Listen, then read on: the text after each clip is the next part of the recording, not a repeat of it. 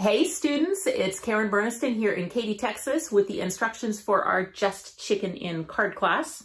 So this is a 5x5 square card. It features a big clear round window on the front so that you can see the collapsed chick. It says Just Chicken In.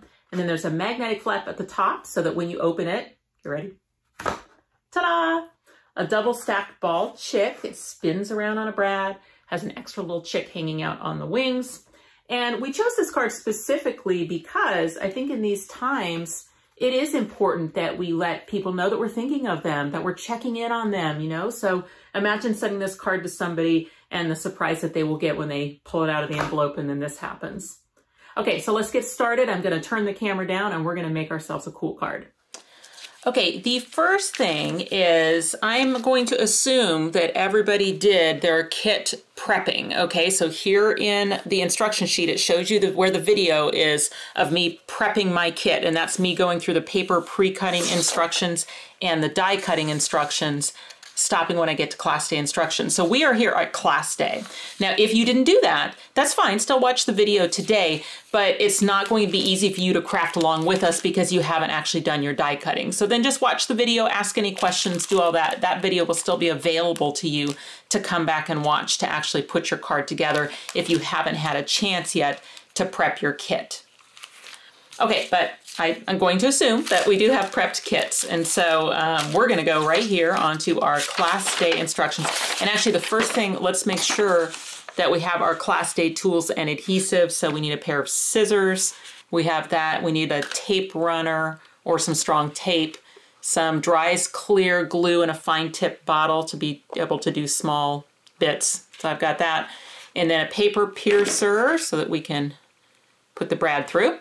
And then a quick stick is optional but helpful. So that's something like this, or if you have a jewelry picker or anything like that to be able to pick up things and when we're putting our chicks together.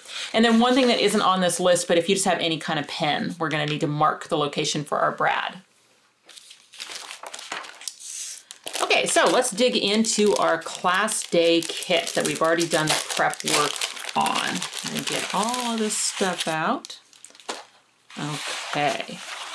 And you did a little work on your card as part of your prep instructions because you had to get this circle die cut into it and in the flap, okay? So you should be looking at something like this. And then somewhere in your kit, there is a square of transparency. And the first thing we're gonna do is actually get that transparency into this opening between the two layers and glue it down. So for transparencies, I tend to find that a dry adhesive works the best. So that would be something like a tape runner, or if you had some glue dots or some strong tape. And I'm just gonna basically hit the corners. That should be enough to keep it in there. And I just need to make sure that I covered the circle so it doesn't have to extend far in any direction. Okay. Oops, that adhesive's on the top. Okay, and then, well, let's see. Let me do it this way. I turn it over this way and peel this back, then I have access to this paper to be able to add more to. Okay. All right, and then we just want to seal that all up. So then let me move this. Then the transparency is between the layers then. So now we have a window card with a transparency window. Okay, so go ahead and do that. Okay, I'm gonna try not to go too fast on the video because I know you guys are actually crafting with me here. So I'm going to really try to make sure I don't go too fast. But since we're not in a situation where you can tell me to slow down, I'm gonna have to just kind of go by feel. I actually was trying to decide if I had this cut to where the pattern matched up because I thought I did, but I wonder if maybe I didn't. It doesn't really matter. Which side do I think looks best? That's a square. I'm gonna go with this one. Okay, so this one, I'm gonna leave it to you on your adhesive choice. It's just paper to paper, so if you're a tape runner person, you could use your tape runner. I tend to use glue for everything. I live in basically the Houston area of Texas. So we have pretty humid weather down here. And I had just have found that my glue, my 𝐒𝐤𝐭 neutral glue, just holds up better to our kind of heat and humidity over time than my tape runner. So I have now become a person that uses glue almost all the time for everything. So, except transparencies. Transparencies, they really do like a dry adhesive. Okay, so we've got our paper put inside the card, and then looking at our class day instructions, it says add the other square, and then use one of the ball halves as a template to decide where the chick's gonna go. So before we put the chick together, we can use that little center hole to figure out where the brad needs to be to hold the chick. So what I would do is go in there and center it, which is easy to do because you can make sure this line is here and this line is here, and then just look to the side. Okay, but I would not pierce a hole yet. I would just mark it with a pen. And there's a reason for that. And that is when we go to put it in the card, we're actually going to move it back a little bit so that we can accommodate the chick's little beak and everything so that it'll show through the window. So this isn't actually perfectly centered. It's a little bit this way. But at least now we know where the center is. Oh, it's so fun when that happens. Fun, fun, fun, fun. Okay, so now we've got our card prep work done, and I think we can set our card aside then because we're not going to do anything more to this for a little while.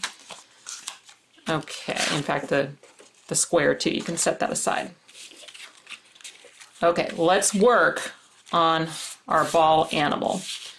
Okay, so things people ask me about the ball all the time is what weight cardstock should I use? Now, I've had pretty good success with 80 pound and 100 pound and 110 pound. Not as much success with the real thin cardstocks like the 65 pound.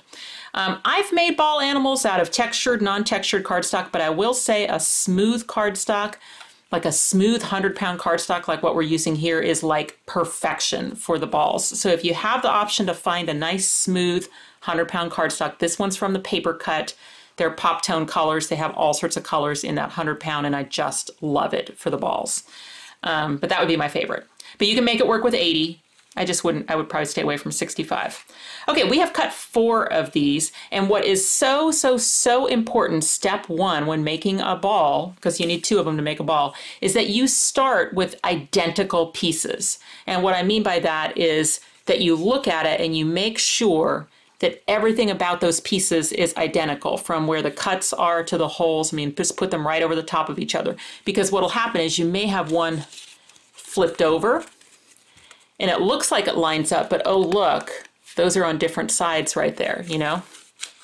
So make sure that you have all 4 pieces. Well, especially you need to have 2 pairs of 2s, but you definitely, what I do is I just gonna stack all 4 of them up, making sure that I have identical orientation to those pieces, okay?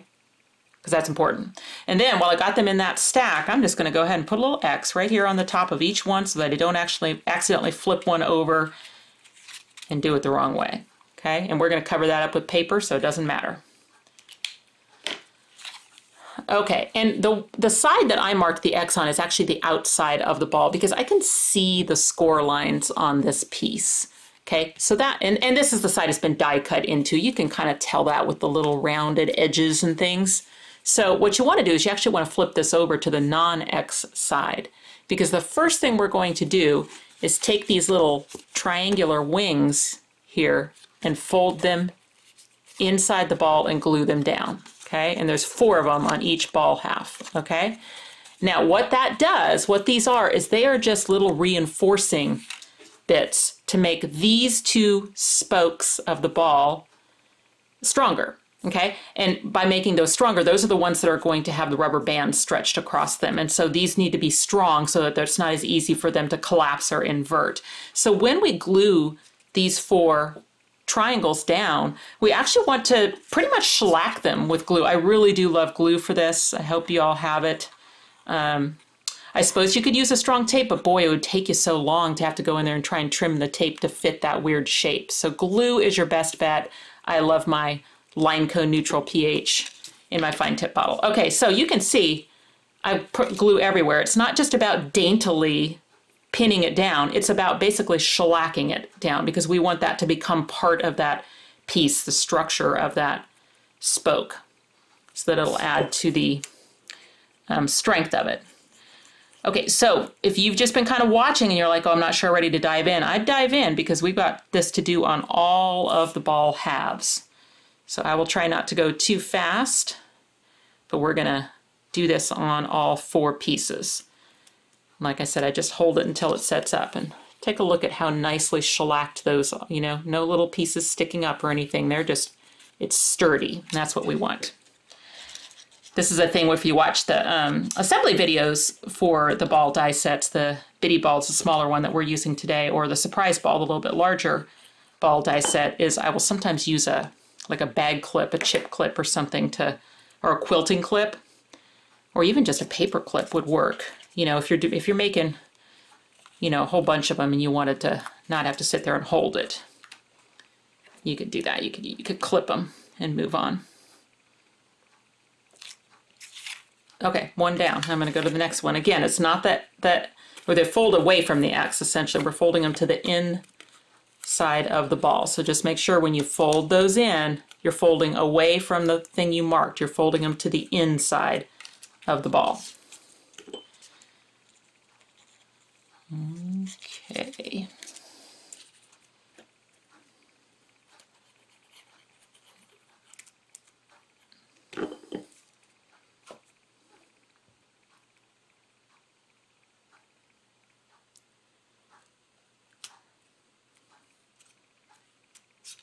So I know some of you are probably new to our brand and to my videos. This may be actually your first time watching any of my videos. I do have a YouTube channel and I do make a lot of cards. We do at least one new card video every month as part of our designer challenge, which is usually the first Wednesday of every month.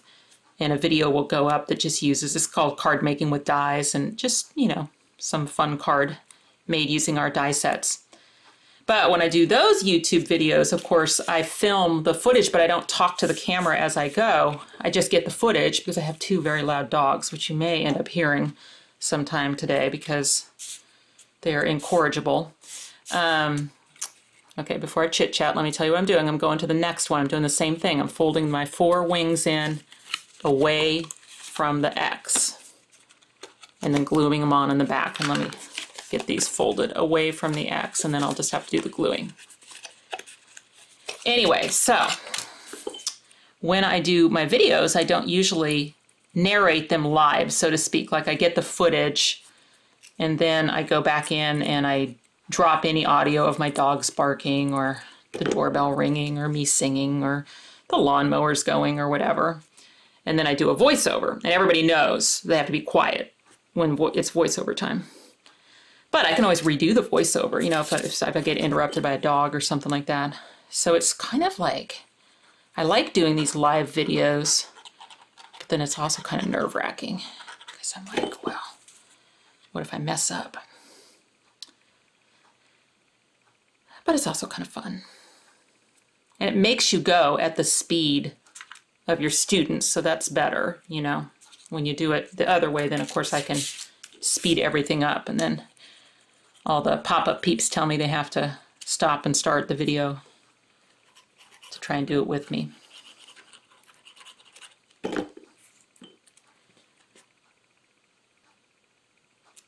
Okay, hopefully, I'm just basically trying not to go too fast so that whatever speed I'm doing this, that you all will be able to do the same.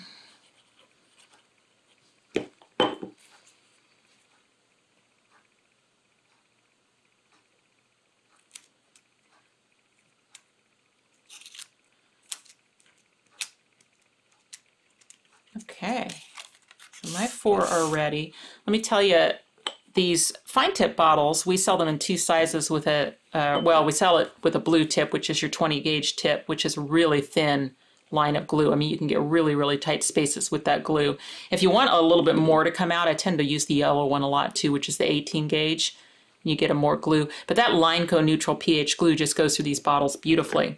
And if you want to just keep them flowing, because those are needle tips, so they tend to, if you just leave that out on your table while you're working, they tend to clog up, and then you've got to either take them to the sink, you know, to really take them apart and clear them out. And there's a whole video that I have on the website that shows you how you can take them apart and clean them out. Or you can take the needle tips that come with them in the cap and go in and unclog them, okay? But what we have found is if you take a glass jar, this is a wee yogurt jar, and keep a damp paper towel in the bottom of it, then you can keep your bottles face down in that damp paper towel, and it just keeps the glue flowing throughout your whole crafting, you know, day. In fact, I rarely recap my bottles at all because every morning I just come into my office and I just re-squirt that paper towel and make it damp again. And then it'll be like a miracle if you've ever had these things clog up and you're like, oh, I'm not so sure. That's a beautiful way. And I'm sure there's other bottles that maybe you use that you might benefit from that tip, you know, even if it's not our bottles. Okay, so these are ready to go. Now we're going to start folding them and constructing the balls themselves. Well, actually, we're going to fold them and then we're going to decorate them and then we're going to construct the balls. Okay, so back to our X side. What we're going to do is we're going to find the 6 folds that are at the base of the ball, and then we're going to also find the folds out on the ends for the tabs, okay? And all of these are going to fold away from the X, so away from you the other way. And this is a place where I like to tell people you don't have to be overzealous with those folds. In other words, I wouldn't fold it all the way down and pinch and crease or get your bone folder out. It really just is, I mean, this is the finished amount of fold in it, right? So you don't really want to make that fold weaker because you can always loosen it up later by folding it some more if you needed to, but it's real hard to tighten it up. So just when you do these folds, just go around and basically I like to say a finger fold, you know, just a finger fold to get all those tabs folded inside the ball, okay? So this is essentially half of the ball, okay? Now we're going to do that again. Well, actually, we're going to do that 3 more times because we're making a double stacked ball. So again, out on the ends, you've got long tab, then you've got half tab, long tab, half tab, half tab. This one I can see I didn't quite fold. You do want to fold on the fold line. I mean, you don't really want crooked folds because, you know, it's a pretty precise ball where all the sides need to work together to stop themselves, you know, when they spring up. So you don't want to, I mean, you definitely want to fold on the lines, I guess is what I'm saying. You know, you don't want to have too many crooked folds in it. Okay, got 2 of them done. All right, going to the next one. So again, turning it over, I can see the X, just a finger fold on those outers. Okay, like that, and then down at the base, just kind of finger fold. Okay, and then the last one. Looking for the X, folding away from the X. All of them fold to the back. Okay, and then I do the base.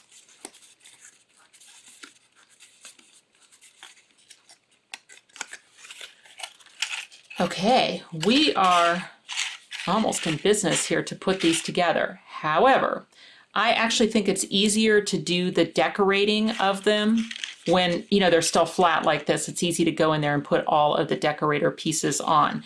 And so those of all, you've done all your die cutting, so you have all sorts of trapezoids and hexagons. And you're essentially just going to use those now to cover all the sides of the chick. Now, I know we have 2 styles of the yellow spotted paper. So I don't know for sure which one you got, but everyone should have a side that has white spots. Now, some of you may have one that has like more subtle spots, and that's kind of up to you. But if you have butterflies or stripes or something on the back, then just do the white spots. And I'll just do the white spots on this one. But otherwise you can choose, or I guess if you like both, I mean, it's your card, you know, mix them. I don't know. Anyway, I'm going to do the brighter side up, which is the white spots. So for these, tape runner would be fine. It's just paper to paper. But like I said, I tend to like using my glue. And these are going to leave you a little shadow around the piece. Okay, let's get that close so you can see. So you'll actually see a little cardstock around it. And then of course you have the hexagons. And we'll go ahead and just, I think I had you cut 4 hexagons, or did I only have you cut 2? I can't even remember. I had you cut 4. Okay, good. That just made it easier because then I can just say, you know, cover everything. And then the one that ends up on the bottom of the chick, well, we'll just punch a hole back in it to put the brad through. Okay. So I am going to just sit here and start doing this, and you all can do it with me. Putting all these pieces on the ball pieces. ball halves, I guess I should say.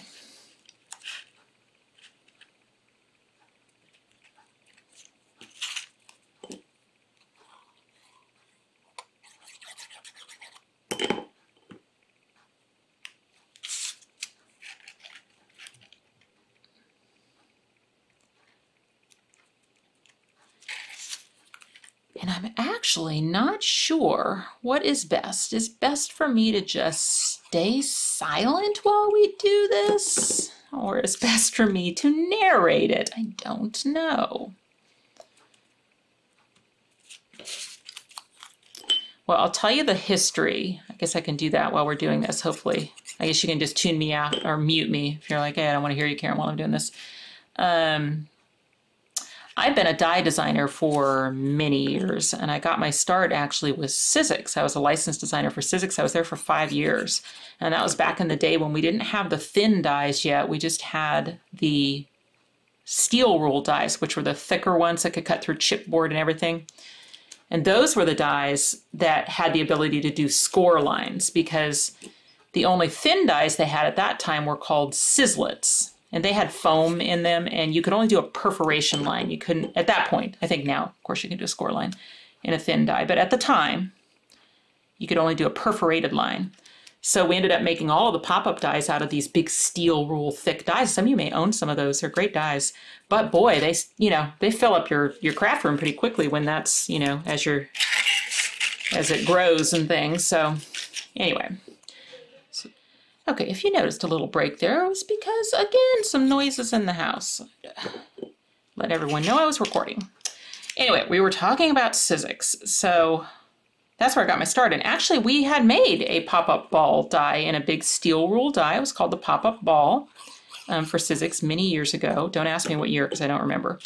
And I don't know why I never thought of bringing it back. It's been fun actually to go back to some of those early dies, you know, when I was first getting started. And, you know, I've learned a lot about die design in the ensuing years, because after 𝐒𝐬𝐽𝐿, I was 3 years with Elizabeth Craft Designs as a licensed artist. So 3 years of designing dies, and we were doing all wafer thin then. So yeah, I had 8 years of die design under my belt as a licensed artist.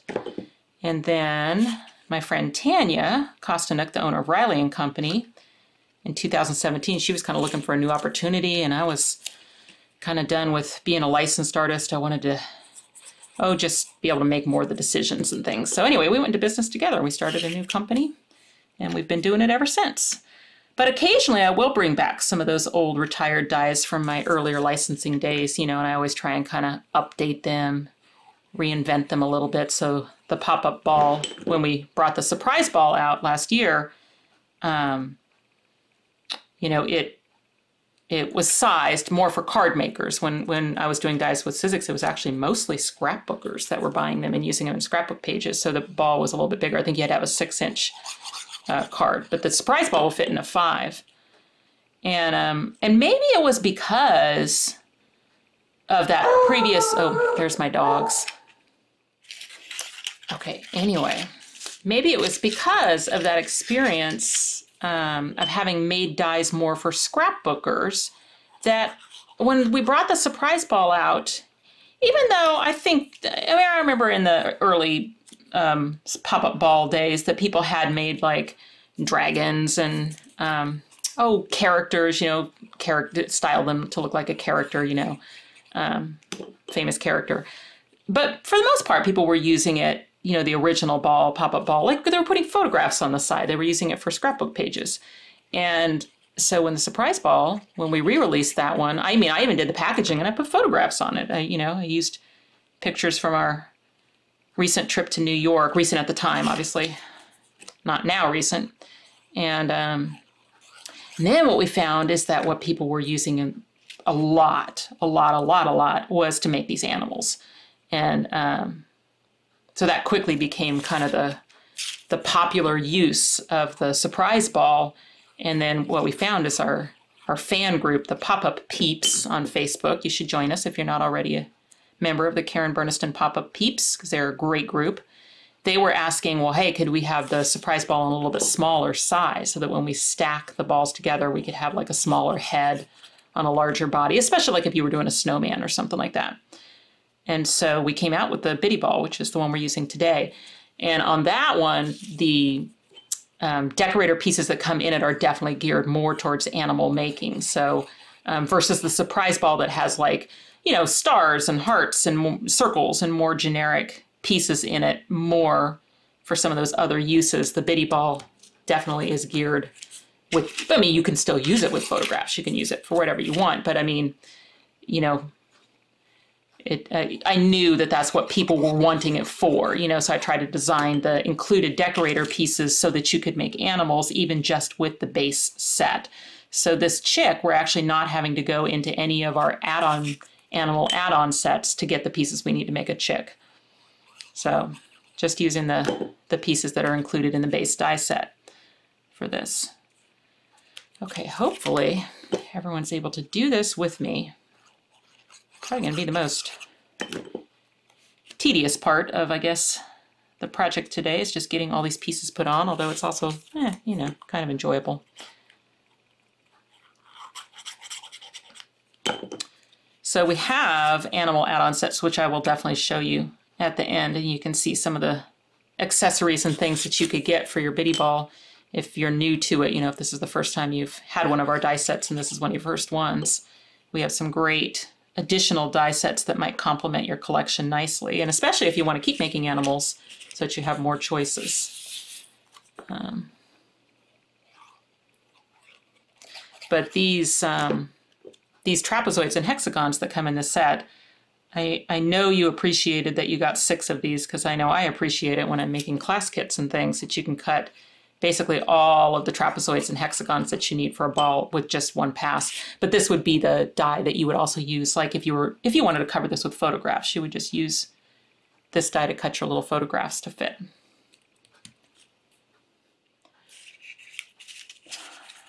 Okay, mine are done, and so we are ready to start putting this together. And, you know, you could put the balls together and then decorate with all of those paper pieces afterwards. But I guess the reason I like doing them first, as I've kind of learned, is, you know, when we go to put our rubber band in, we're going to adjust the tension of the rubber band, you know, so that we get a nice spring. And that may mean adding a second rubber band or tying a knot in the rubber band or switching to a different size. So it's nice if you have at least your paper on, even though you're going to add more embellishments probably later. But at least if you have your base paper on, then you're accounting for that weight when you adjust the tension of the rubber band before you've sealed it all together. So that's why I like to do it this way. And it's just easier. You know, you can just lay everything flat and put all your decorator pieces on. Okay, so we just need 2 of them to get started. And what we're going to do is we are going to look for one of those full tab sides that has a cut and a hole. And we are going to, oops, drop that. We are going to glue those 2 together so that the tabs are inside the ball and the cuts and the holes line up. So first thing you have to do is figure out, make sure that you have mirror image pieces like this where when you kiss connection glue it together, that the hole and the cut is going to line up on both sides. Now, here's what would happen if you had it wrong. If you had this side, as you see, the holes will line up when you kiss connection, but not the cuts. And we have to have the cuts lined up so that we can get the rubber band in later. So you just have to make sure that you're choosing ones where the cut and the hole line up. And then what you do is you coat that with a good strong glue.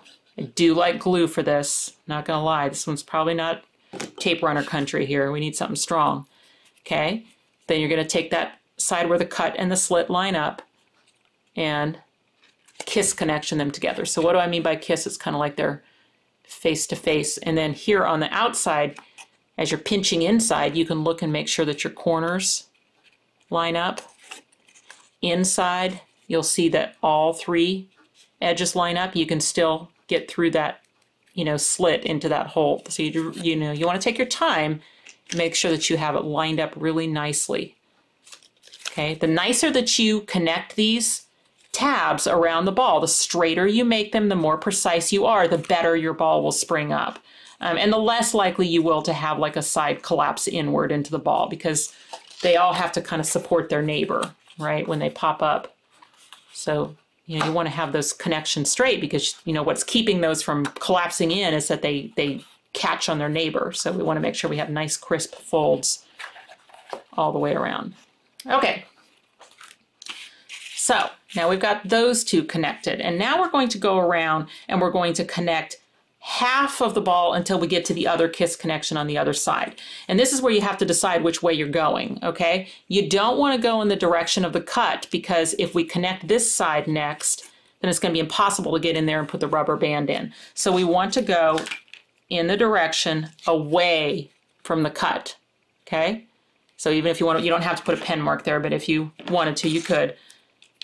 It'll be inside so you'll never see it. So what that means is I'm going to connect this half tab, these two sides together, then these two sides together, and then I'll work my way around to the other kiss connection. Okay, so what do I mean by that?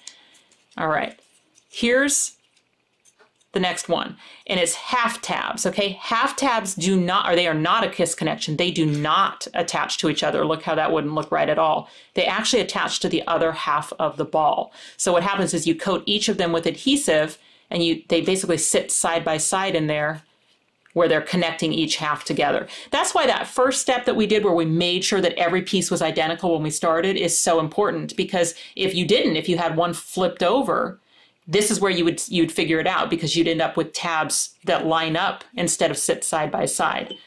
And that's not an easy fix. That's like a start over situation there. So you definitely want to always make sure that you start from identical pieces.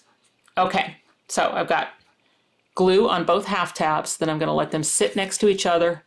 And I like to do it like this, where I flatten it and I look at my corners and that this is nice and straight. Okay, and I give it a good pinch.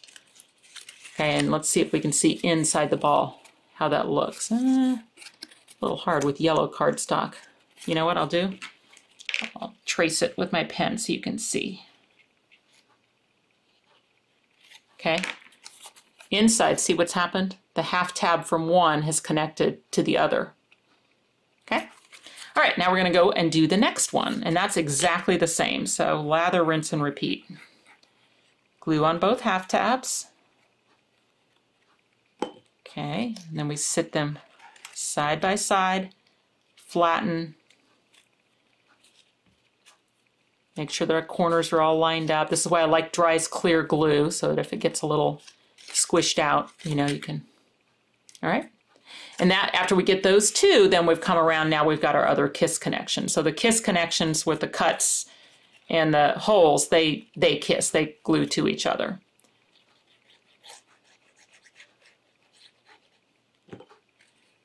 Okay, like this. And then again, I just make sure that if my corners on the outside match up perfectly, then it should do all the matching up on the inside for me, you know, where it's, those two tabs are connected. Okay, now we've gone enough around the ball where we should have this. I'm going to give everybody a second to catch up while I dive into my baggie for some rubber bands here. Okay, you know what? I think I'm going to dump all this stuff out.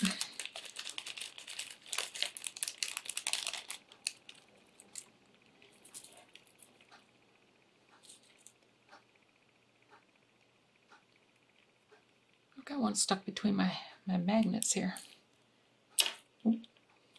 Okay. You know what? I'm just going to leave my pile over here.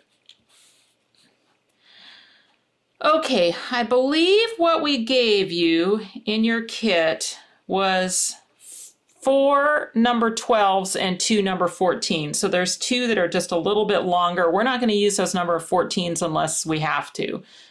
Usually the number 12s are fine. But the important thing about the number 12 is that it's a soft stretch rubber band. If it's a tight rubber band, then probably a 12 is too thin. I mean, or it's too small.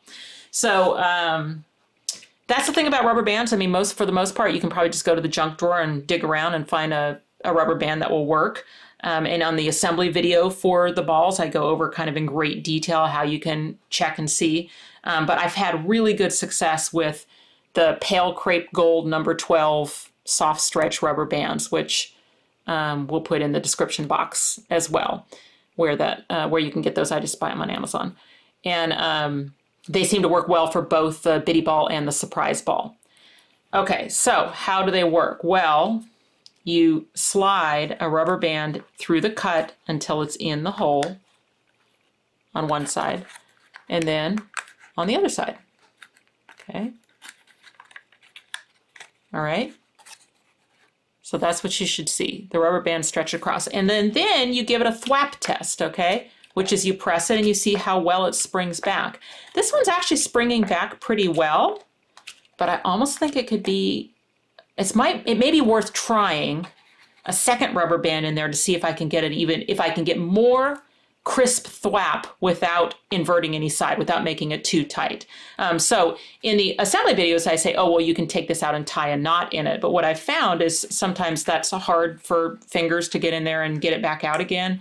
And so why not just add a second rubber band and see what happens? Because you can always take it out if it's too tight. Okay, so this is close to being too tight because it's sneaking this side in a little bit, but that will probably be repaired by these sides being connected. So it's not inverting. So it's coming kind of close to vertical, but it's not inverting. But oh, I bet you I've got a beautiful thwap. I do. It's gorgeous. So if you've got what I've got with 2 rubber bands in there, then you're set to continue. If you feel like if any side caves in, like all the way in, like it's inverted, then it's too much. You got to take one of them out and just go with the one. But try it with 2 and see if it'll handle it, you know? Or for instance, maybe it can't handle 2 number 12s, but maybe it could handle a 12 and a 14, which is a little bit longer. So you can always kind of experiment with that. I've been trying to see if maybe having the 2 rubber bands in each ball might make them a little less susceptible to how stretched out they get when you've just got your card stored for a long time flat. And then, you know, it is possible that you open it up and, you know, your ball just kind of lethargically comes up, or it has a lot of gaps and stuff in it because it's been stored flat. What I always tell people is, you know, store your cards flat after you make them, great. But then just before you give it to somebody or mail it, open it up, let it pop up, you know, and then just let it sit for half a day. And what you'll find is that it will get tight again. Like you'll come back after a little while and you won't see any gaps in it, and it'll tighten back up again. So the rubber bands do get stretched out if they're flattened and just left flat for a long period of time, but they also recover. But like this one, it only has a single rubber band in each ball. And so I've been kind of trying whether having 2 might make it a little less susceptible to that. So anyway, to your liking, it'll work with 1. If you want to save your extra rubber bands for other projects, you could do that. But try it with 2 if it'll take 2. Okay, mine was able to take 2. So now what I'm going to do is finish out the ball. But this is the shot you have to get that rubber band right, okay? Because it's hard to get in there. I mean, you pretty much have to take some undo and get a side open to get in there and repair it or whatever. I think sometimes the peeps have said that they like to staple or seal that little slit, you know, so that the bands can't come out. I've never had one come out, but some people have said that just in, you know, they like to, I guess they would take maybe like a little small stapler or something in there, or a little piece of tape. I don't do that, but you can. You can. Okay, so now you've got some resistance on your last 2 things, so you're going to have to kind of hold it while you put your glue on and then get your half tabs put together. Okay, and I can tell you already that this one is going to be the head of the chick. Well, I guess I could still do it. I didn't punch the hole back in it. Well, we could make this the bottom of the chick. You know, we can, because I haven't glued. All you have to do to make, whichever one you want to make the bottom, you have to get a brad in. So then we've covered it with the hexagon. So you have to go in there before you've sealed your ball up with a paper piercer and get, oh, see, that's close to that thing wanting to invert. Ooh, that makes me a little nervous. Yeah, it'll be, you know what, I'm wondering about maybe taking out my 12 and putting in my 14. Because I don't like it when they invert. That's no fun. That just means it's too tight. If it inverts, it's too tight. Let me take one out here and put that number 14 in. So let's see. Get it back out where it started. I'm going to try that instead of the 2 number 12s. I think my original, I have 2 number 12s in each one. But like I said, this is the time for experimenting. Is when the ball is still open. Okay, let me see if I can get that into the hole there. You get it? Okay, I do. I think it'll be fine. Once it, yeah, it'll be fine. Okay, so since I decided this is going to be the base, then I need to find my magnets because that's where my brad's going to be stuck to. Probably, yeah, on the back of my other card. Okay, so we just want the brad. And the brad needs to go through that hole in the base and then open up like this. Okay, so you have to do that on one of them. Okay, now is my glue still wet from those two that I had glue on? It is. Okay, sorry, I got a little off script there. Okay, and then we're going to do this one.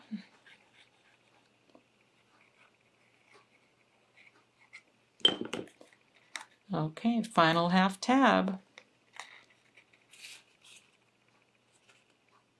And again, try to make sure that you get it nice and straight, that the corners are lined up, that you don't have a crooked connection. Because what happens when you have a crooked connection is this side doesn't stop, you know, that rubber band side, you know, it can just go straight on by it because it's all like wonky or whatever, but this one's working good. Okay, there we have. We have the base of our chick. Oh, that's so exciting. So cute. Okay. All right, guess what? We get to do it all again with our second set. Okay, the first thing we're going to do, we will not need our paper piercer for this because we don't need a brad at the top. Now, you can attach the head to the body on a brad and then the head spins independently of the body, but I usually don't. I just glue the head to the base. So, okay. Moving on, let's do another one. We're gonna do the exact same thing. So first thing we gotta do is we gotta find two of the long tabs where a kiss connection will line up both the hole and the cut. Okay, that's step one. Again, I like glue for this. Okay, and again, just taking my time to make sure that I have a good connection where everything lines up, including when the ball is closed, you know, that these corners line up.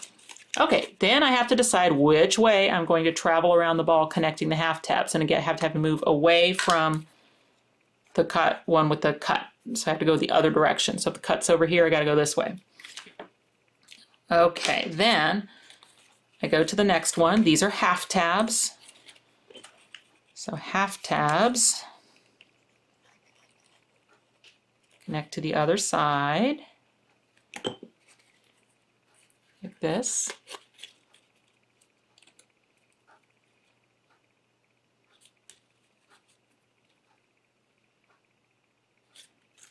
Okay, then another half tab.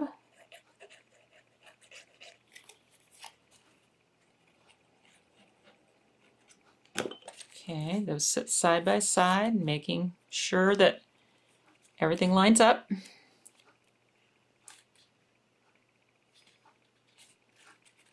Okay, and then we've worked our way around to the other kiss connection.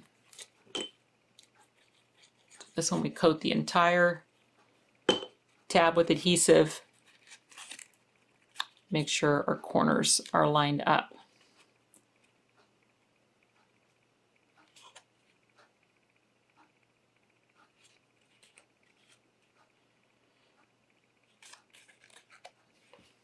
Okay, so now we're ready for rubber bands. This one does not need a brad in it, so we don't have to do any hole punching or anything.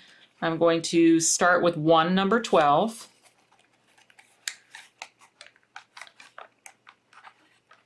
See how it does. I mean, most of the time a single is fine too. You can see that's giving you a good spring back right there. So maybe you're just good with one. You know, it's fine. You don't have to put two in there. That's up to you. And I'm halfway wondering about not because, well, what if we did the same combination that I did last time, which was a 12 and a 14? You know what, too? You could, let's say you made it a little too tight. You know, you got it together and then a side started inverting. boy, you could, I mean, I hate to say it, but you could go in there and snip one, you know, I mean, and take it out of there if you had to. I guess I probably shouldn't say that. That'd be some pretty delicate surgery, but you could if you had to. Okay, so I'm going to use that 12 and 14 again. But again, a number 12 was enough. So if you wanted to save your extra rubber bands and just use one, that's fine. I was just going for a real crisp thwap.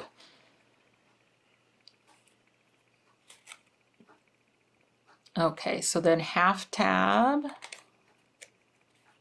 then half tab again.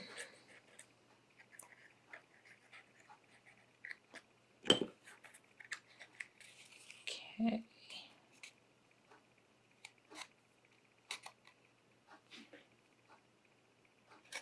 Okay, how we go? Oh, beautiful.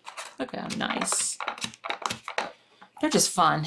You could keep one on the table as a stress ball. I mean, I have actually had them sometimes just on my desk, and I just come in, and I don't know why. It's just fun to do that with them. Okay, cool. We have 2 bitty balls ready for stacking.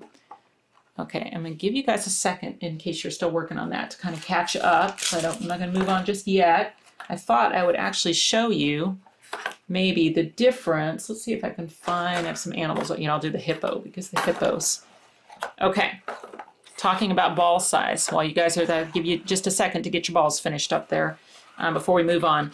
So here's the difference in size. So this is the surprise ball on the bottom, which is the bigger one. And then this is the bitty ball that we're using today, the smaller one for the head. So this is one of our animal add-on set. That's animal add-ons 3 that will make a hippo, an elephant, and a giraffe. And you kind of already saw the elephant. And I just, for a moment, showed the giraffe. Okay, but if you with all the animals, you have the choice to make them, you know, with either size ball on the top or bottom. So this is the difference if you had bitty, and this is bitty surprise. So there's, I mean, there's about 20% difference in size, but it's like 20% everywhere, you know, so it's a pretty fair difference. I mean, you can see the difference in height. Well, I don't know if you can see the difference in height. Angle. But, you know, like if you wanted to do mamas and babies or something and you had both, you know, you'd be able to do a whole family or whatever if you wanted to. Or maybe you'd use the surprise and the surprise, you know, have fun with it. So that's the difference in size. And these just haven't gone into a card yet. I mean, so it is kind of fun too if you just wanted to send that animal, you know, maybe you've got a little grandchild or something small that's would just, you know, they care less about the card or they just want something to play with or whatever. You could just flatten that, throw that in the envelope. They pull it out and it pops up and then, you know, so they don't have to go in cards. And in that case, you wouldn't necessarily need a brad at all. Okay, I'm going to assume that people are kind of caught up and ready to put this thing together. Now, the first thing, the other things you're seeing on all of these, they're glued where it's flat face front to flat face. They're glued the same way, like the balls are, except for I think the cat. Well, the cat, I do it pointy nose and pointy belly. And here the giraffe is flat face and flat belly. But what I do on the chick is I do flat face, pointy belly. So you have that option as well. So what we're going to do is we're going to glue, the one that has the brad is the bottom. Okay, so what I would do is I would go around and find your favorite, like this is my least favorite because I really didn't do a great job on that one, which I can kind of see in that gap. So I'm gonna choose this face because these 3 are kind of the prettiest and it's gonna be pointy belly. So I'm gonna choose right here. I think this is my favorite point, right? So this one's probably my least favorite because I have a little bit of a crooked connection. So this is my most favorite. So that's gonna be the point of the belly.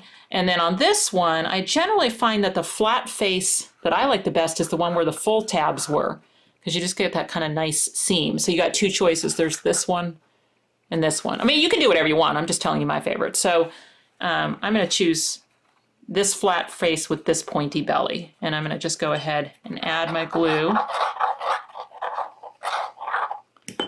all over this. And then I think, you know, you kind of set it on there, and then if you flatten it, now you can twist that top to where, see if I can show you. This is what I look at. That basically, see how even that is all the way around? I'm spanning, and I have evenness on that, and then when it pops up, you'll have flat face front, pointy belly. Okay, oh, she is coming together so nicely. Okay, let me turn this way. So this is kind of actually a good showing of the different things too. Okay, so pieces that you pre-cut. I had you cut some ear centers and then use the little black circles out of the bitty ball to make the eyes, okay? So those are gonna go on, and then we're going to use the largest heart out of the set for the beak. Okay, so let's put this down here so you can kind of see the placement. How are we going to do that? We need something to prop that. What do you want to rest your head against, little chick? Nope, that's a little too tall. I mean, there are plenty of things around this desk. I should be able to find something for that chick to rest on. There we go. There, yeah, that's what I was looking to do. Okay, so let's put, like what I think looks kind of cute is to have the beak overlap the eyes just a little bit. So if I put, ooh, that's a little sloppy there. Dry as clear glue. If I put eye on like this, maybe at a little kind of outward angle, and then this eye on like this, okay, so it's kind of, you know, like that. Then I can put, I would only want the adhesive at the top part of the heart then, so I'm going to let the beak hang off the edge. So I don't want adhesive where it's hanging off the edge. So something like this. Okay, and then you can always flatten it, and then you'll be able to give a good press to your pieces. Okay. Okay, for the feet of our chick, we're going to use the smaller hearts. Okay, and I'm trying to remember where I put them. Like that. So in this case, we're going to use the tip of the heart is going to get the adhesive. So the tip of the heart, I'll do one and then the other. And then let's have it stick out something like that maybe. It's to your liking. I mean, there's nothing magical about my placement. It's wherever you think it looks best. And then just kind of match it on the other side. Okay, cute. And again, you can always give things good squishes in the flat position. That's a little easier than pushing against the ball, you know, when it's upward. Okay, then we have the wings. So I had you cut those. The bitty ball has these animal arms, essentially arms or wings. Okay, and when you use them with the skinny part glued on, then they become the arms that you would use for a dog or a bear or a cat or a fox or a pig. Okay, so you use those are sort of the universal animal arms.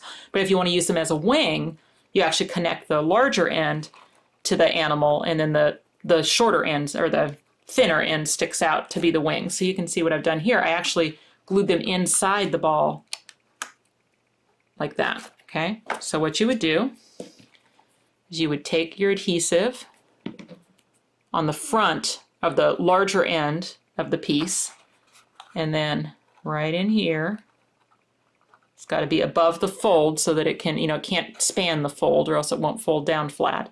And it can go out at whatever angle you think is pleasing, and maybe it'd be easier to flatten that. Maybe it comes out a little bit, something like this. Let's see. Yeah, that's nice. So in the closed position, it, you know, almost just kind of travels a little bit outside the thing. Now comes the fun part of trying to match it on the other side. Okay, let's see. Put that in a little bit like that.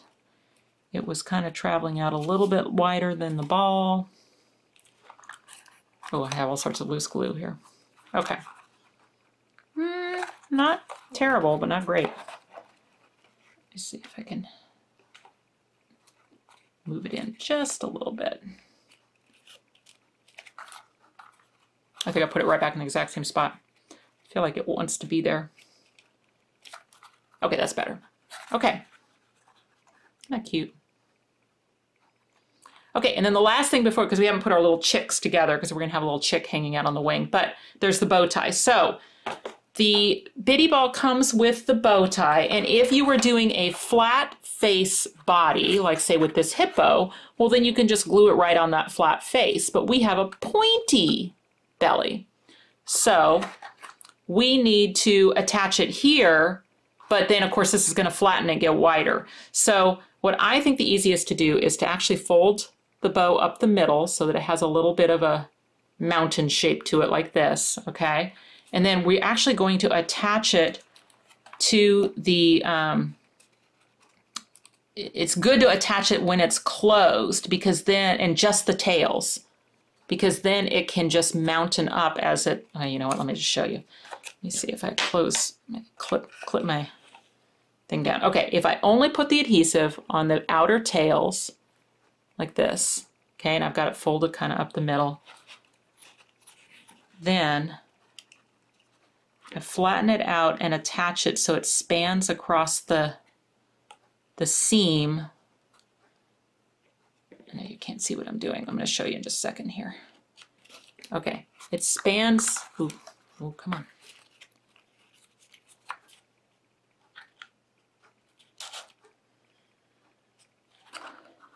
Okay, oh my goodness. Yeah, no, that's fine. That's fine. Okay. Like it's gonna pick up, if you put it in the closed position like this where it spans the gap, okay, then it will use that little fold you put in it to be able to come together when he pops up. That made sense. Okay, so because you almost have to attach it just by the tails and not by everything else so that they can still move around as it opens. Okay, something like that. Hope that made sense.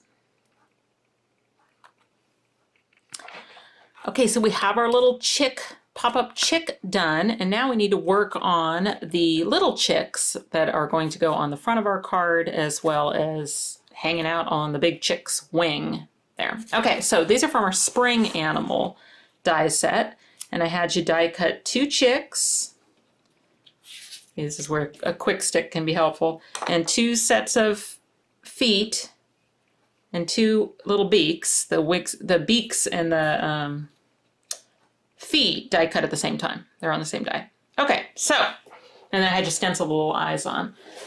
All right, so for putting these together, we just need a dot of glue where the beak will go. Okay. And if you're wondering on the beaks which way is up, I have the chick kind of smiling. I mean, I guess the pointier end would be up because then that makes the little crease cut in it look more like a smile. Okay. And again, using a quick stick for this is very helpful when you're talking about small pieces. Now, one of the things when you did the prep work on this I was mentioning about the spring animals is there's actually a stencil feature for the beak as well. If you're doing a whole bunch of them and you don't want to have to deal with little tiny beaks gluing on, you can just use an orange pen through the die. So we do try to use stencil features for our small animals where we can. Okay, so then on the legs, they just, as you would imagine, just glue underneath the chick. Oops. Give it a second to dry. Okay, now the spring animal set that has the chick and the bunny doesn't actually come with a little bow, but I wanted our chicks to have a bow since our big chick did. So in our chicken, pig, and lamb set, which is another one of our animal sets, there is a little bow for the lamb. And of course that can be used on any animal. So, I mean, if you have that set. That wasn't one of the required dies, so those were actually just cut for you out of the teal color. But that's the die set we used to get those tiny little bows that would fit the small chick. But definitely look to those other, if you start collecting any of our animal dies, maybe this is your first set, the spring animals, but there are a lot of different animal sets, and there are little accessories in each set that might cross, you know, animal lines, so to speak, and work with some of the others. Okay, so here's our 2 bow-tied little chicks. One of them is going to perch on the wing of our big chick, okay? So you can kind of, I think it's cute if you find a spot where the actual legs will stick out the back as well, and I just hooked the wings over the top. And oh, that's kind of cute. I didn't think of it when I glued my bow down, but maybe it would be cute to have, oh, apparently I did on the other one, to have the bow going to the front of the wing as well. I don't know, I might have glued mine down too hard. Oh, what about the other one? Didn't even think of that. Having the bow extend over the wing might be cute too. So if you can get one of them up a little bit, you could do that. So that it's wings and bow kind of coming to the front of the wing. I mean, it wouldn't end the world if you couldn't. And then I probably wouldn't rely on just that to hold it on there. Once you have a spot you like, I would go in there and add some glue to the belly of the chick, the little chick, and actually make it permanent. Okay. Now, what we did for the chick for the front of the card is I kind of felt like it needed a little, you know, definition to it. So what we did is we cut or had you cut, I guess, right, had you cut. This was one of the required dies. A chick out of black and a pair of legs out of black. Now these are the exact same size, so they're not going to be a shadow layer, but you can make them kind of a shadow layer by doing two things. Okay, so for the legs, what you can do is just glue it behind, but a little lower than the chick itself, because then it'll basically make a drop shadow lower. Okay, and then what I did on this one is I took my scissors and get my scissors, cut it up the middle vertically. Okay, so I have two half chicks now, and then that way I could slide it to the side and basically get a little shadow to the side. So, you know, optional, but just since it's going to be on the front of the card, thought it needed a little definition. Okay. See if you can see that. Okay, and then the last one would go on the other side, and again, just kicking it out a little bit. It just has a little bit of extra definition.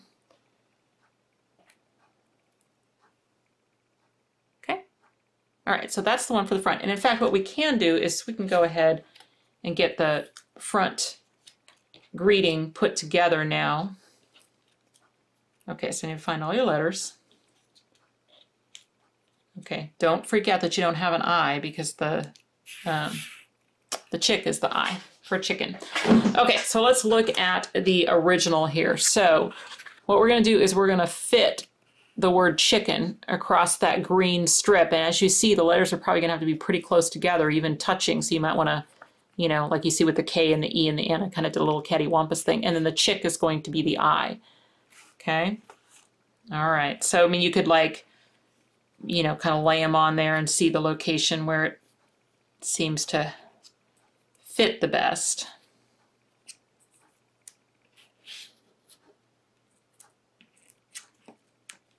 Yeah, that's going to be good. Okay, so just start gluing those down on your thing. I do like that black shiny cardstock. That's from the Paper Cut. And they just have wonderful cardstocks. In fact, all of the cardstock in your kit is from the Paper Cut. And like I said, their 100-pound smooth pop tone cardstock for the ball dies is tremendous. Works wonderfully. So maybe you have a local store that carries the Paper Cut, or maybe you could ask them to. Or they do have a website if you have, or unfortunately, maybe no local stores in your area, but definitely see if your local store can order it for you. Then you can kind of buy it just which sheets you need. Okay. Oh, I might have gone a little over-wampused there on my K. Let's see if I can. Okay.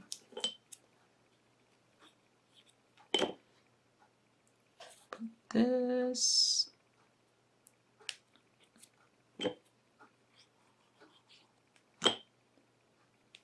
This. And does that leave me a perfect chick size opening? Sure does. Oh, oops. I need a, where's my handout? Where's my handout? Get that a good press. Okay. And then I would only want adhesive on the chick where it's going to, I say as I put too much adhesive on it, where it's going to touch the green cardstock, since the rest of it's going to be basically visible on the inside of the card. You know, well, not too much, because that's where we're going to put the, that's the reason that we put the little white trap or hexagon inside, is because it kind of disguises the bits of the chick that stick out, and also gives you a place to write a personal greeting. So that was kind of the thought process of that. Okay, so now we have chicken, and then let's go over here to our card. I got so confused. I was like, I thought I put the paper in. I did. This is not glued down very well, though. That's right, because I only used adhesive in the corners. That's why.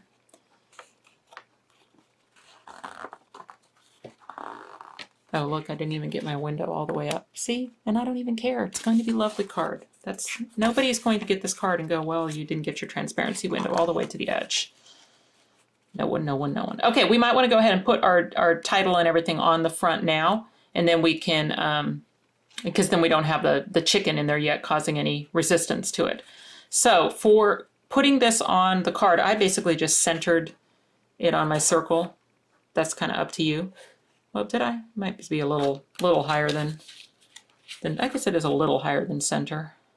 Maybe something like that, but not much. I mean, something like this maybe. And then I would only use your adhesive out here on the edges and not any where it's going to go across the transparency. So you don't have unsightly glue visible through your thing. So maybe something like this. Okay. Remember, that's bottom fold, top flap, unless you're making a creative choice. Versus like if you put it, you know, anyway, that's how it was designed. Okay, then let's talk about the just an N part of your greetings. So we actually cut these for you out of our word set 10, which is just sitting here thinking of you. So the IN is actually from the word sitting. We just took the IN out of it. So that's where that came from. And then what we're going to do is we're going to glue the green one over the black one so that we have a little drop shadow to it. So when you do a drop shadow, you just kind of go a little diagonal in one direction. So I'm going to have my drop shadow going lower right. So I would glue my green one over my black one so that the black sticks out kind of lower right. So basically just slightly diagonal.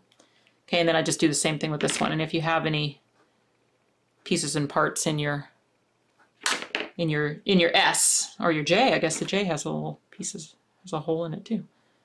Okay. This is where you really see the 20 gauge. Oh, what did I just do with that? I dropped it. It has gone missing. It's so funny when I do these videos because I'm sure someone's like looking at this going, I see it, it's right there. And I can't see it. Okay, so got to locate my missing just. It's on me, sorry.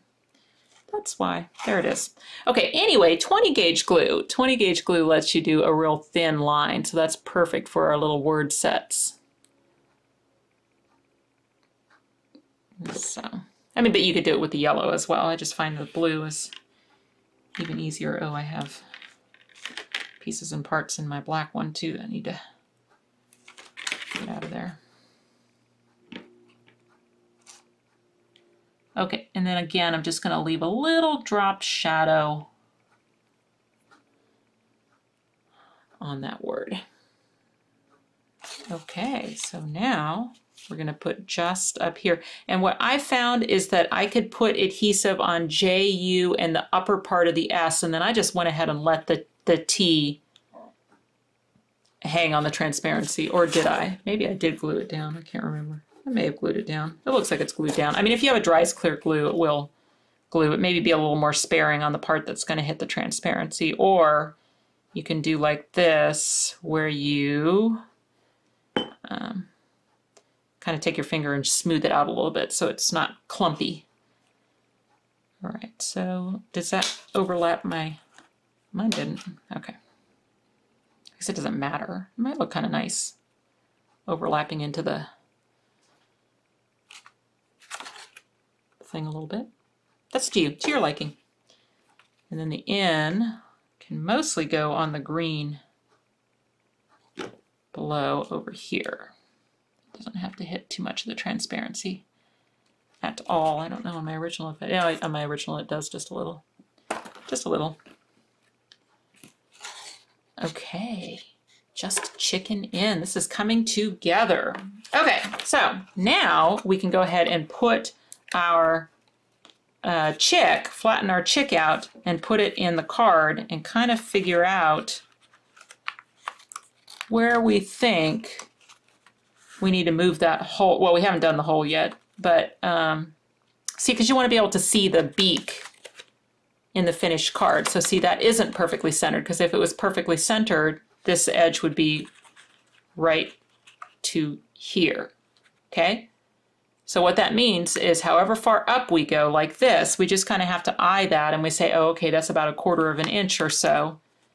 And we need to move our pen line back accordingly so that when we punch the hole for our brad, we're giving room for that beak to be visible through the window. But here's what's so nice about this. You can change your mind. I mean, you can give it a try, and that hole is going to be up underneath the chick, and we're going to put a piece of paper on the back. So let's say you had 5 holes punched in to get the perfect location. It would be fine. No one will ever see the extra holes. So when you go to put this in, this is important. You have to keep your chick closed up, because as soon as you open those brad prongs, if you let this go, the brad will fall out inside the animal and it's really hard to put it back in. And there are solutions that we could come up with, but it's easier if you just keep it collapsed until you get the brad through and then open it on the back side. Okay. And then see now, you don't want it to be so tight that you can't spin it, so you may have to loosen it a little bit if you need to, but mine's spinning just fine. Okay, so let's see how we did on location. Does it stay in the card? That's important. Yeah, it does. Can I see the beak through the window? Yep. Can I close it? Kind of barely. I almost want to move it down just a little bit. In fact, I think I will. That'll give you a little extra time in case you're catching up. I'm actually going to move mine. Okay, so important. When we do brad prongs, we keep the chick collapsed. And then I'm going to open those back up for safety. Okay, I decided that I went a little too far back on mine, so I'm going to split the difference. Put myself a new hole. About right there. Make sure I'm going through the right one. Okay, and then I'll open it up on the back. Still spins lovely. Okay, I like that better. It just makes it a little easier to close the card because I didn't get that double ball like so close to the fold at the top, but I can still see the beak. So I just made sure the beak was just kind of just skimming the edge there. Okay, so once you get the chick in a location that you like, that you can still close the card, that you can see it through the window the way you like it, then you can go ahead and add your cardstock to the back. So you have a square of cardstock for the back. I think that is cut to the exact size of the back of that card. And if you find that you want to, I mean, I tend to like to trim them down a little bit. I did not tell you to have a trimmer in class today. So you could use your scissors since it's just for the back. But if you do have access to your trimmer, I might just suggest taking a smidge off, you know, so that it's just easier to get that onto the back of your card without it overlapping an edge. Because it's just for strength and for covering your brad prongs. That's all it's for. So, and you really could do that with a pair of scissors. Okay, let me see if I can close. You know, I wouldn't put adhesive where your brad is, even though the chick can spin on the brad, even if the brad was stationary. I would just leave that room to spin in there. So I would do something like this, where you stick your adhesive around the perimeter and leave an area in the middle for spinning. Okay. It'll just make it a little easier to get it on there because we trimmed just a smidge off. So it'll come almost to, but not quite to the edges. Okay, we are getting so close to having this done. Okay, the reason I like to do everything else before I put my magnets in is so that you are accounting for every bit of weight in this card, including the back and how stiff that is and stuff. So I wouldn't want to put my magnets in until I've got the animal in and everything. Okay, so here's what we're going to do. Let's talk about magnets. So we get them from 𝐂𝐨 Magnetics. I think I'm going to put that in the description box below this thing, but in case it's not there, just so you know. So what we did is we've given you 4 of the D401 N52s, which are 1/4 of an inch. Those are the ones I use the most. But then I also get a few of the D501 N52s, which are 5/16 of an inch. And we originally had just planned to give you the 4 D401s, but because we use such heavy cardstock on the card, and because I doubled up my rubber band, so I have a really, really tight spring, I kind of felt like 4 magnets wasn't, it was coming open too easily. So Tanya and I decided to give you 2 of the bigger one, but we're going to try and make this work with just 4 magnets, and you only have to use the other 2 if it won't hold together, okay? So start with your 2 biggest ones, the D501 N52s, okay? And where these are going to go, this is a great time. I didn't tell you to bring any, but hopefully maybe if you're in your craft room, you've got some handy. Boy, a little miniature glue dot would be perfect for this. Okay, here's what you do. You take that thing and you put it on a mini glue dot so it's sticky. And where we're going to put these is in these corners inside the card out here. Okay, where in the corner? Take a look at mine. We're going to cover those up later on with some flowers.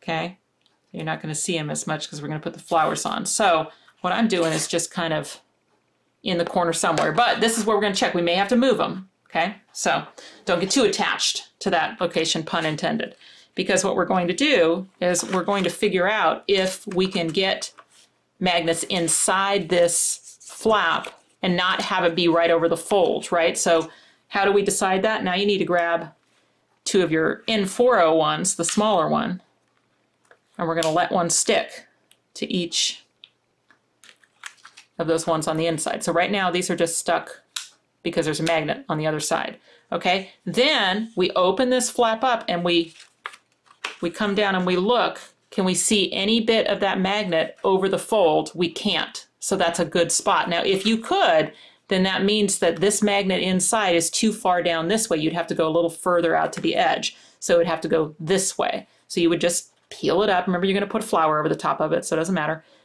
Put it a little bit this way. Okay, but if you've got a location where this can pick it up and it's not over the fold, then you're good. Okay, so if you do have any kind of clip or paper clip to hold your card closed, that can be helpful. Okay, so here's what you do. You take your glue dot now, and we're going to stick it on top of that magnet that's sitting there. We're not trying to stick it down in that location. We're trying to make it sticky on top. Okay. So put a little glue dot on each of those magnets. Okay.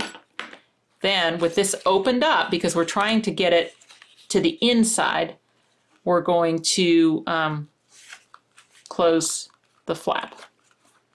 Okay.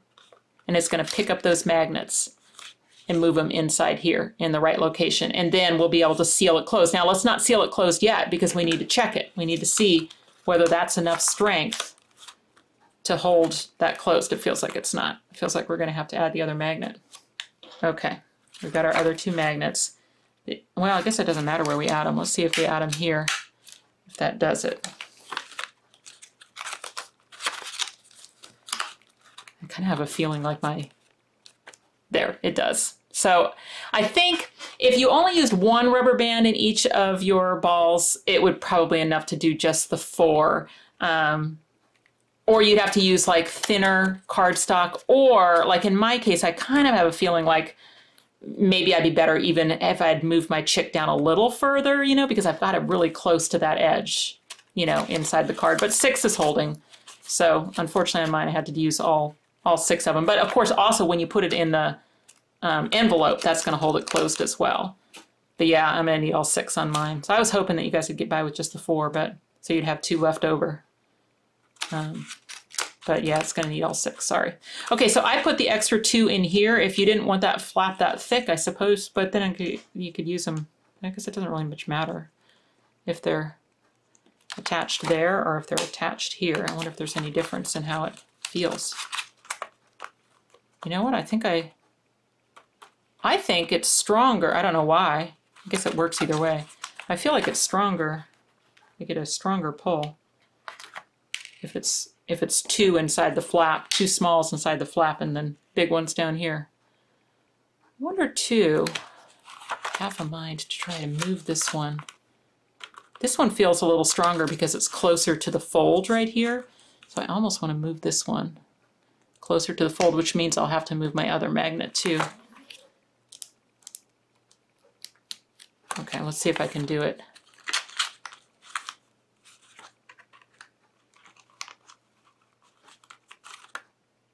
Yeah. Yeah. Okay, I think if you can get them close to the fold, that's the best. Or, yeah, I can feel the difference. Okay, so the secret of magnet placement seems to be get them close to the fold. So I still think it's easier to place these 2 first because it's hard to do that trick where you let it pick it up because it has to be under here, whereas this, you know what I mean? It's hard to do the thing where you let it sit on top and then you pick it up with a glue dot without. But boy, it's holding wonderfully like that, but it's when you add this double thick of the 100-pound cardstock.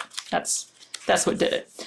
Okay, so after you get in a spot where you're probably gonna need all 6 magnets, then you can seal this closed.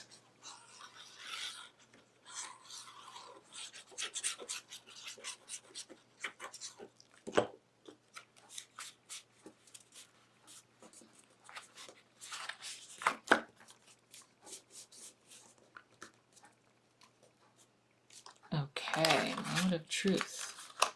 Yep, it's holding. We have left to do, we're almost done with our card, is just cover our magnets on the inside. We're going to use some little charms from our Backyard Charms set, and so these have been pre-cut for you. The reason they have the little hole at the top is because this is actually a charm.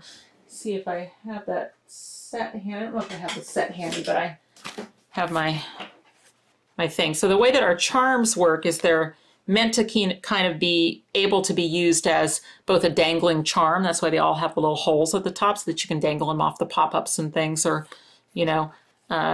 But if you don't want to use them as charms, you just want to use them as standalone elements, then you just take your scissors and cut off the hole at the top. So really they're meant for both. And we have them in lots of different styles of charms. This isn't even all of them. I haven't had a chance to update my thing with the Backyard Charms yet. But, you know, fun little cocktails and robots and things like that. So our embellishments are often charm sets. So when you don't want to use them as a charm, which in this case we're just going to use these as flowers, then I can just trim off the little hole at the top of each one. What we're going to use with the yellow flower is the green, oh my goodness, until I've been teaching for 2 hours, huh? The brown, this is brown, piece that is from the set that's sized to fit it perfectly. And then on the pink flower, you would normally use the stencil feature in the die to add your center, because I figured most times people will be adding a rhinestone or something. What I had you all do was just cut a white circle from the Bitty Balls set, the same one as like we use for the eyeballs. And that can be used as a flower center. I would not suggest a rhinestone or anything in this card. Let's keep everything flat so that those magnets can do their work. We're not adding more additional layers and things that the magnets have to fight against.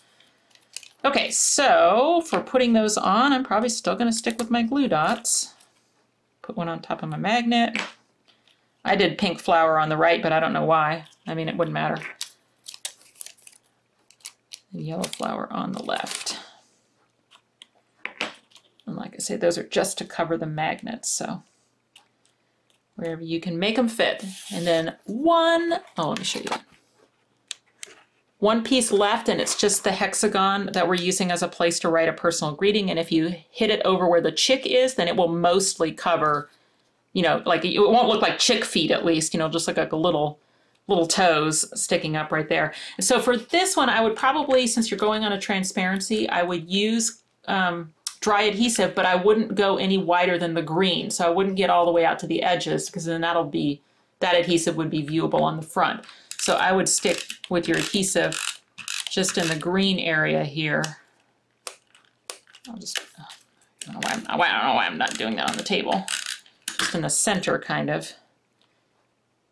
And then get that white hexagon on. And then, like I say, that's the place that you can sign it, but it's kind of not seen in the closed. Oh, come on.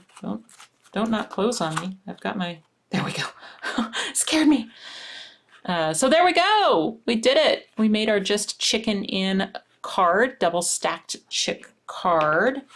And that was the leftover white one because we cut a set. And these are the hangles, which we don't need. Okay. So how do you mail this? You need a 5x7 envelope.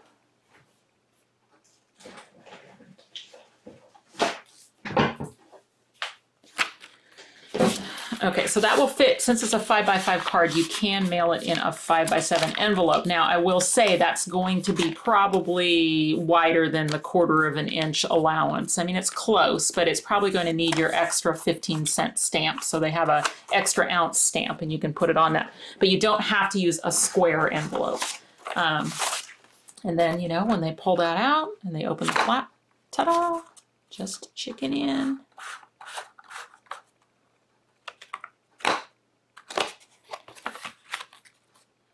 Okay, so I'm going to assume everybody did really, really great on that. But some things to know. It's classed, I think you guys have already figured out that I'm like in the chat section, or Tanya's in the chat section, whether or not you're on Facebook or YouTube watching this live. Will be then archived onto the Stampin' Scrapbook Expo YouTube page. Okay, so then you can go back and refer to it anytime if you want to make this card again. Or if maybe today watching it, the live version, you didn't actually make your card, you just wanted to watch it go together and ask questions or whatever, that's fine. You'll have access to it to be able to go back and make it again. And then the other thing I will say is please join our Facebook group, the Karen Burniston Pop-Up Peeps, because it's a wonderful international community of pop-up enthusiasts, and they're posting cards in there, and they're just very helpful and supportive, and they'll leave lots of beautiful comments on your cards if you post them there. So definitely join us in the Karen Burniston Pop-Up Peeps. Okay, with my last few minutes, I promised to show some cards and some other dies that go really well with the ones that you used in class today. So the first thing I wanted to say is the packaging sample that's on your Bitty Ball pop-up.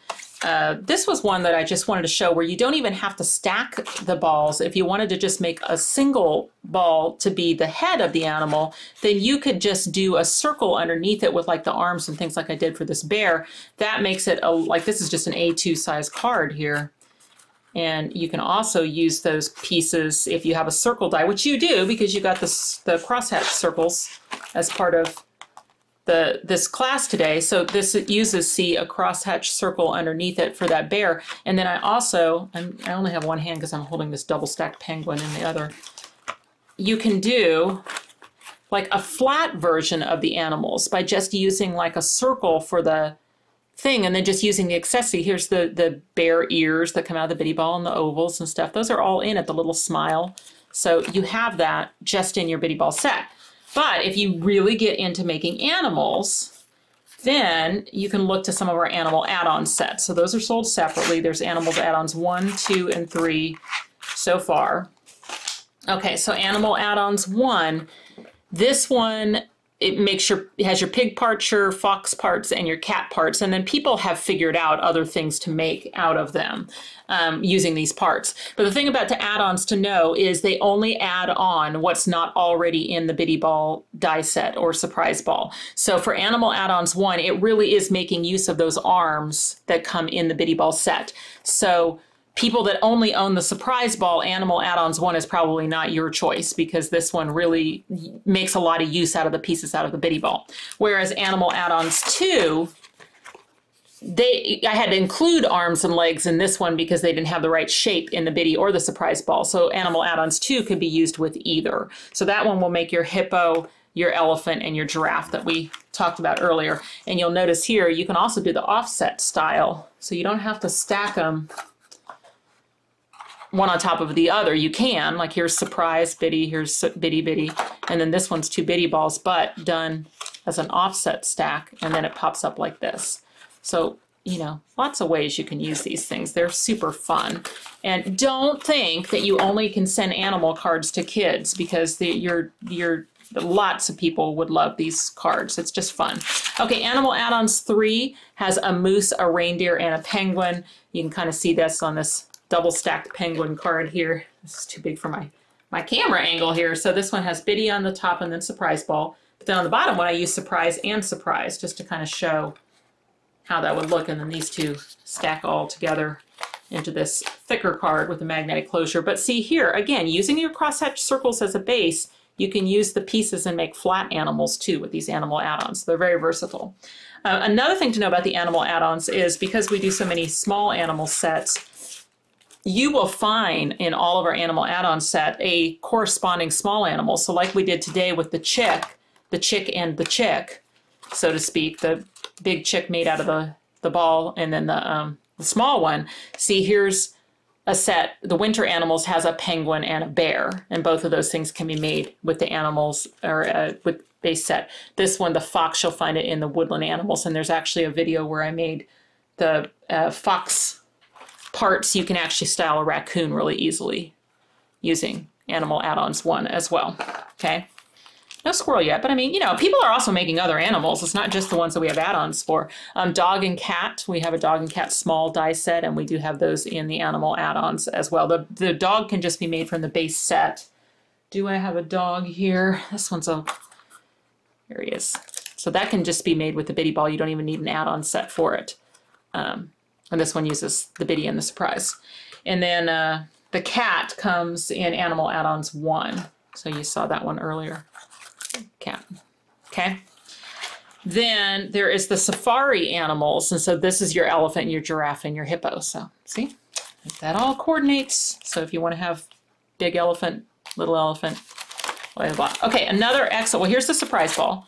So if this is your first time, this is the exact same die as the bitty, but just bigger. So that's your 20% larger, different accessories in this one. Like I said, the original thought on the surprise ball is that people would probably be using it more for things like, let me get a couple samples of that. Here's the one from the packaging with photographs on it. So I made it into an apple for our trip to the Big Apple. I put pictures of our trip, okay? And then this one is just using some of our charms and animal sets on it, just making it basically kind of like a platform, you know? And you can use it to animate like a billboard. You can just put a big item on it and have it pop up. So you can use it very generically that way. It doesn't have to be, you know, you can use it just for the mechanism. So lots of things you can do with them. So surprise ball, if you get really hooked, you know, you might want the surprise ball as well. So then you have both sizes and you can make all sorts of fun things. But in all cases, I'm going to really recommend the flap and closure die set, because that's the thing about making rubber band pop-ups, is that they're going to want to spring up on you. So we have this flap and closure die set, and all it basically cuts is just 4 pieces, is a flap with a tab that you can attach. It's a 5-inch wide flap. And then it's got a decorator piece that'll fit it, so you can decorate it with, is this one decorated? Oh, well, this one is. So there's the inner piece. And then it gets you spacers so that you can stack up underneath your washer, so those spacers are underneath there. There's 3 under there and 3 under there. And then you get the washer, and then you just use a brad and some twine, and then you can make closures. So it could be a single flap closure like you see here at the top or at the side, whatever. You can see that on this card. You can see that on this card. That's flap and closure. Or you can make it a petal fold, you know, having 4 come down, and then you can see a little bit of the ball in between, you know, because it leaves the middle open. So on a 5x5 square, you can do this kind of closure, which is also fun with either ball. So anyway, that's a good choice, is our flap and closure. Okay, I think that's all the time I have. Thank you all so much for joining us for our first online class at the Stamp and Scrapbook Expo. This has been a lot of fun, and I'm sure we'll be doing more. Have a great day.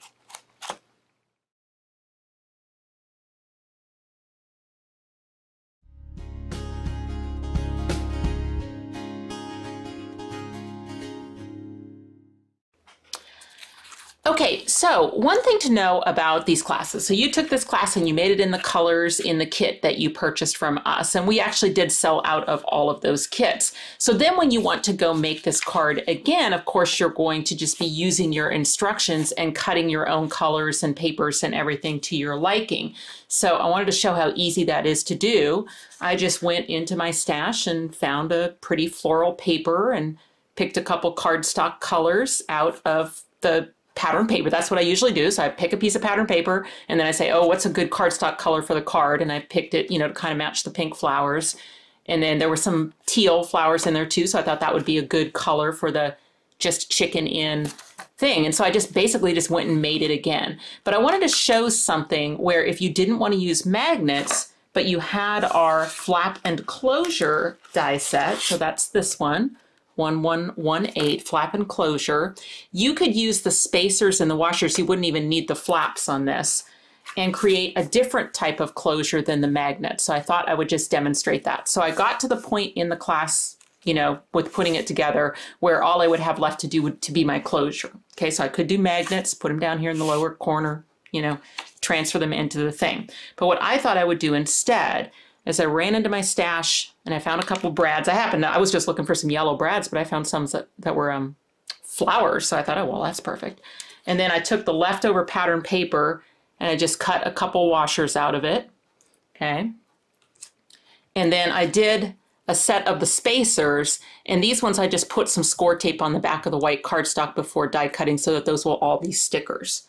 Okay, so here's what I'm going to do. I'm going to put one of my washers here. Okay, so what I want to do is, let's see if I can, of course I got my chick here. Okay, so I want to put a hole for a brad basically in the center. I'm just going to eye it like this. Okay. All right, so you know what, let me just clip my chick down here. Okay, then I'm going to take my washer, or my spacers, and I'm going to stack 3 of them around that hole. So that's just going to give the washer some space. Okay. 1, 2, and those are stickers, so it makes it easier. But yeah, I could have glued them on. Okay, 1, 2, 3 spacers. Okay, so that's just going to give some height to my washer. Okay, then I've just gone and found some twine, some baker's twine, and I'm actually going to put my twine through that hole. And let's see, I should have somewhere. Yeah, I just use these little flossers that you get at the grocery store, you know, by the dental floss area, and that works really well as basically a needle threader or a twine puller. Oh, sorry, apparently a piece of hair too. So then now, okay, now my twine's in there, and then I can tape that twine down inside. Let's see, do I have a tape runner handy? I do. Let's just get the end of that. This is all going to get sealed up, so I'm just kind of trying to hold my twine in there for now. Okay, and I still don't want to seal it up because I want to put my washer with my brad through it and open up those brad prongs inside, like this. Okay, now I can seal this down.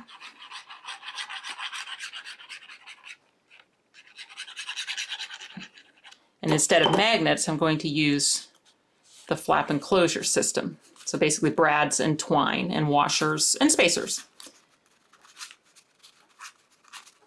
Okay, so there's one half of my closure. All right, now on this half, where I'd really like that to go, to be able to go around it like this and keep that card closed, would be in the middle about right there, okay? So, but I'm on a transparency, so I have to think about that. So here's what I thought. I said, okay, well, I'm gonna go to my crosshatch circles. Instead of doing that hexagon on the inside as a place to write a personal greeting, I'm going to step up and go a little bigger so that I have a place to actually disguise brad prongs as well. So here's my thought.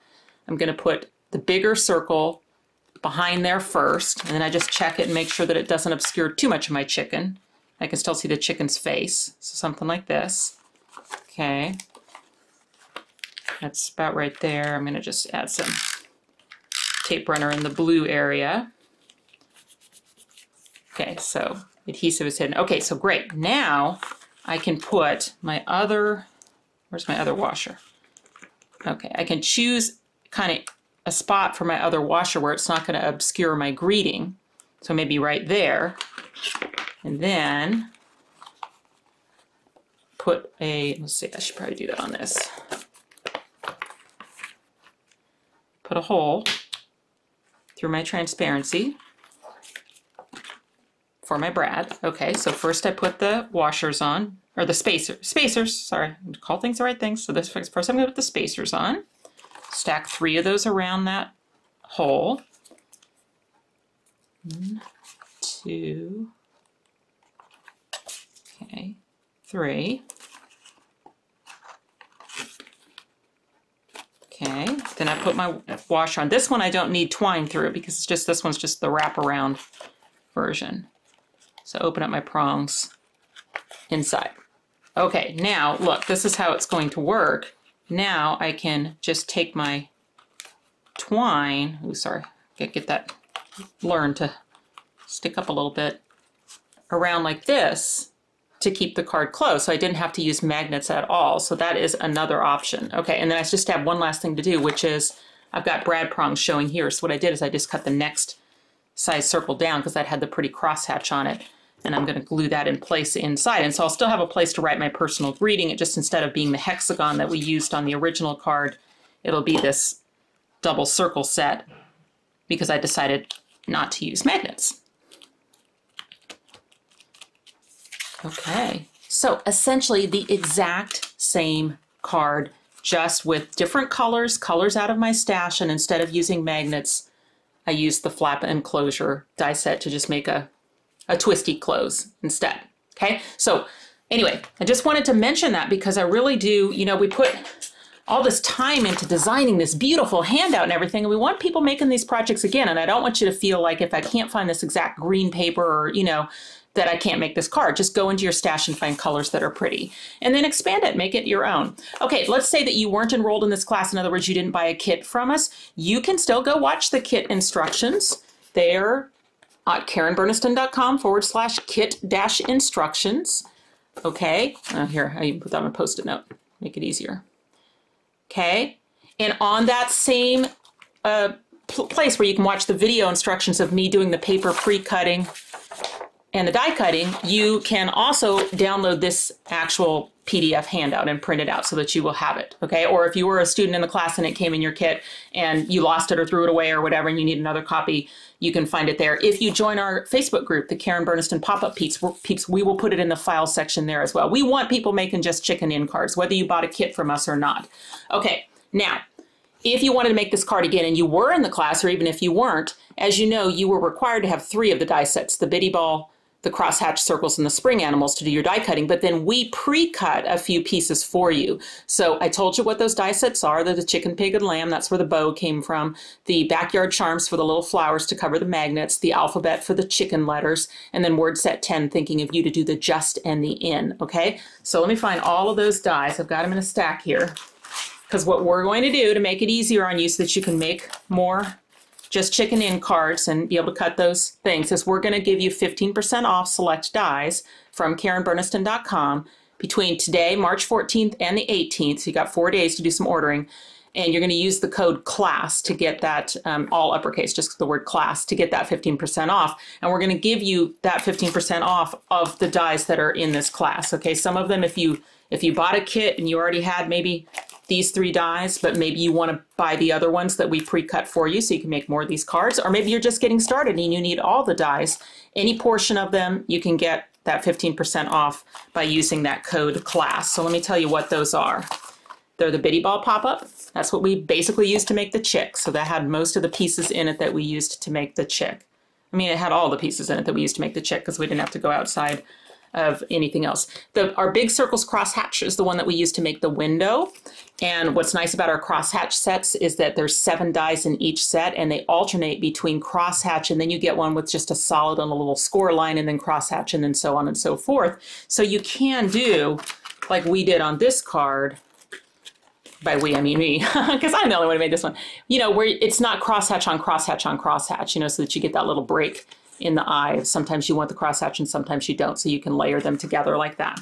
And those come, we have the circles, ovals, squares, rectangles, and long rectangles to fit the slimline dies. So we have lots of styles of crosshatch, if you want to go look at those. And then the other one you had to have for class was your spring animals, which is where the little chick came from.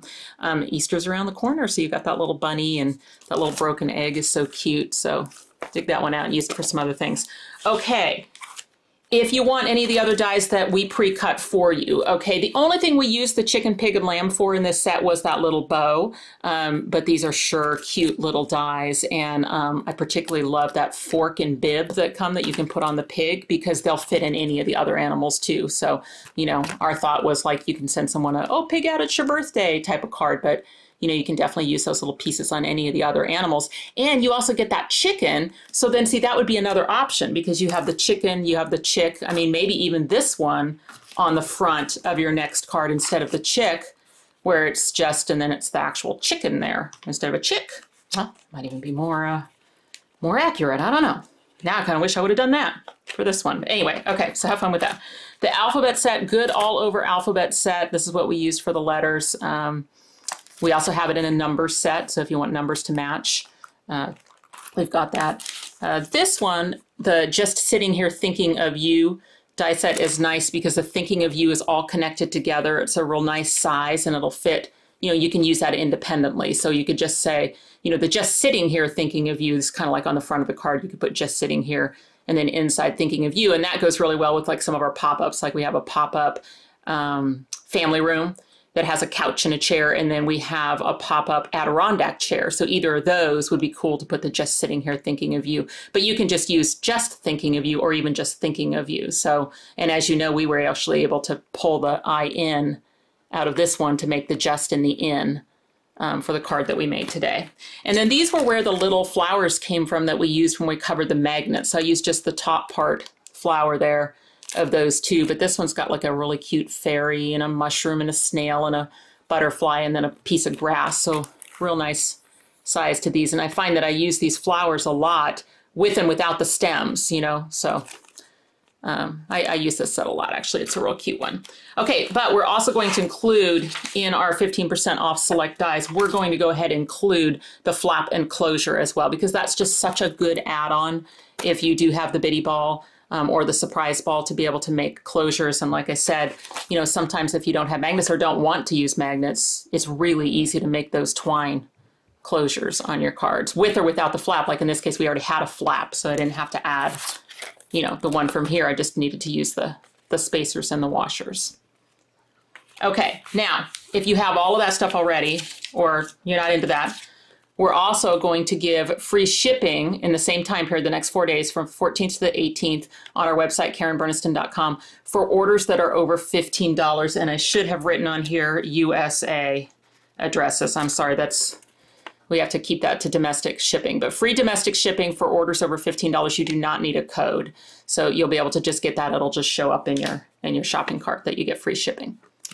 So again, thank you so much for watching this class project, our Just Chicken In pop-up card. This was a lot of fun. And again, I hope you join our Facebook group and share some of the fun things that you've made. Thanks.